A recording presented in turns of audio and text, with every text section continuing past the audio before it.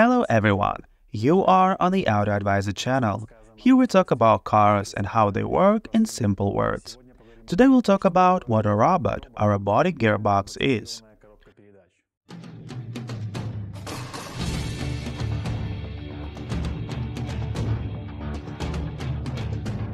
A robotic gearbox is a conventional manual gearbox which also has a clutch. This is the clutch.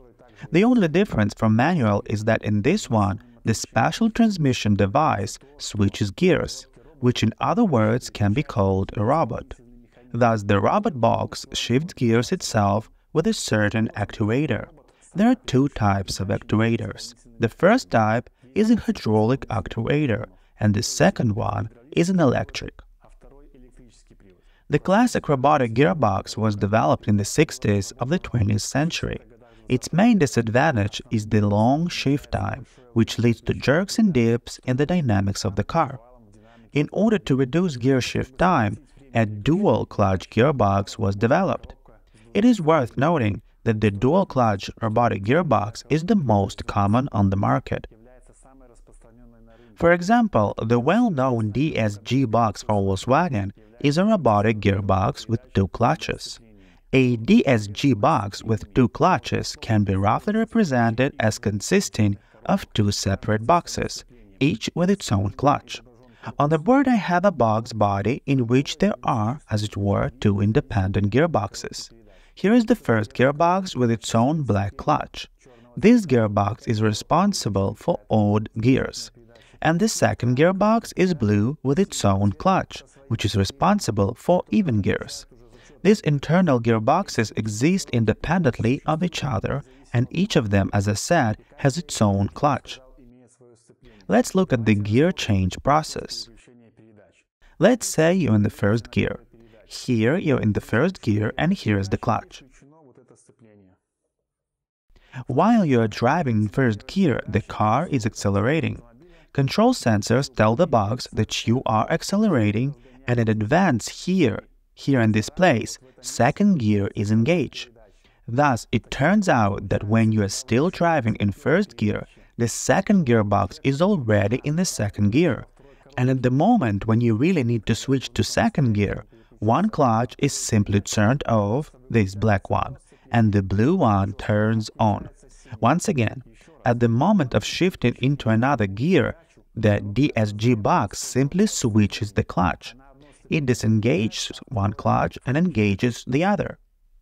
Let's take a look at the real scheme of a dual-clutch robotic gearbox. Here we see clutch number 1. It is gold and has its own gold shaft that links the number 1 clutch to its part of the DSG box. And this part is responsible for odd gears, 1st, 3rd, 5th, and 7th. Clutch number 2 can also be seen here. It is blue, and it also has its own blue shaft, and is connected to the second part of the gearbox. This part of the box is responsible for the 2nd, 4th, and 6th gears, that is, even ones. And here I have a scheme from the company Audi.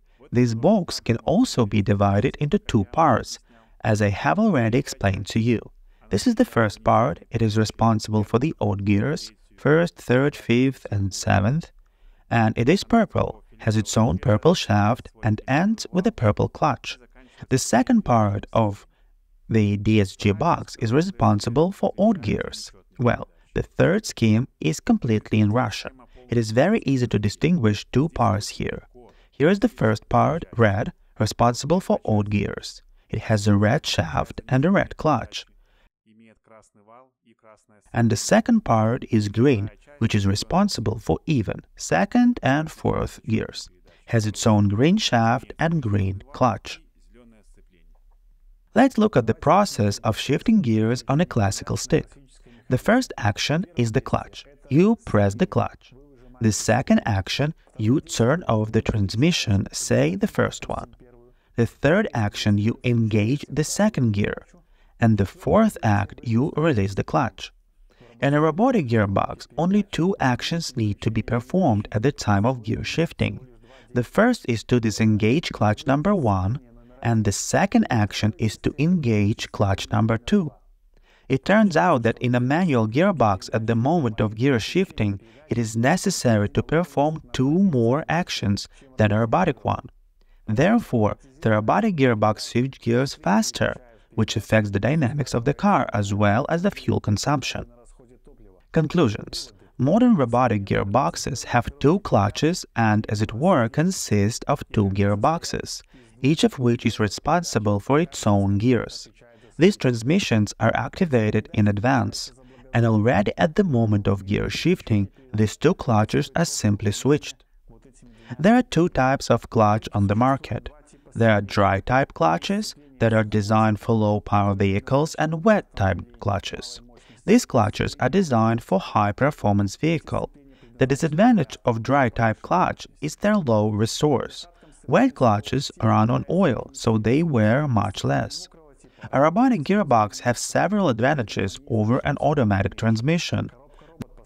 The first advantage is low fuel consumption. The second is the best dynamics of the car.